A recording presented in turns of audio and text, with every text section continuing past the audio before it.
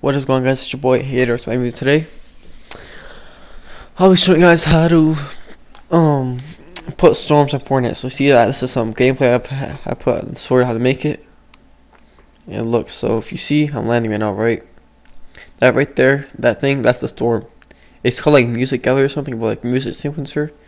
But it's really a storm. Looks, place it down and you click it, like that blue thing can be a storm that kills you. Like that's like damage. You can put like the amount of damage you want. Look. So looping, that's like how much time you want to go. Like put infinite, so it can go how much time you want. And tempo is like the amount of like speed. Length is how big you want it to look. Put length to like 2. It's only 2. Now look at width. Width's how big you want it to look. But width to 16. It goes 16 blocks wide. You see, it's pretty like simple honestly if you get used to it. Length, do that. Height, you can make it as small as you want. Then look. So this is the settings to look. Put zone visible in game on, then off like that. You see this? Like just take a screenshot of all that settings I'm doing right now. Bounce, damage to how much damage you want. Medium is like 50 damage. Low is like 30. So look at that. Then put the speed if you want. Like I'll put the speed around like 50 or something like that. That's like a good speed for like a zone during the game. This is like a storm / zone. Look, if you click on it, it'll stop. If you click on it again, it'll go. See? Look, if I start a game, you're gonna see right now how I'm gonna like take damage from the storm. Watch me.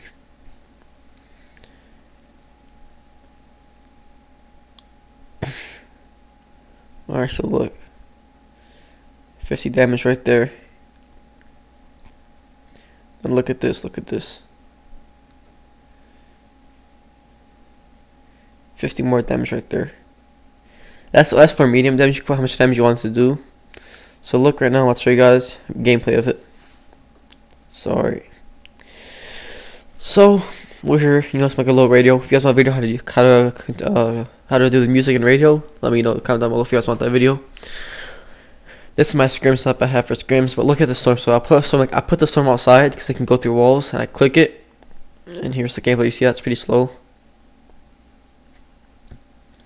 There you go, see? That's my scrims. Storm comes in, let me go activate. I don't know if I click it, it'll be still activated if you start the game. So like the game is started, look, it's still gonna do damage. Like you guys probably think like it's easy, since it's slow, it's easy to dodge. It's not easy to dodge a storm. I'm telling you, like imagine like I'll show you right now what I'm talking about.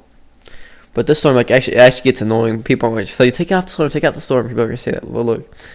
Yeah, 50 damage right there. Pretty sure every sweep only does like, well, I'm gonna do damage to you one time every sweep.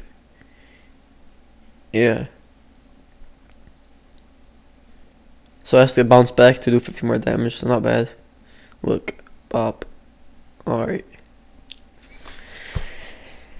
Guys, don't forget to like the video, guys. Like the video for this phenomenal gaming tutorial. So look at this, guys. So for example, if you're in a box, right, and a storm's coming behind you, and someone's right outside of you shooting like this, like pop, pop, pop, you're gonna be pretty scared, right? You're gonna be pretty scared of them, right?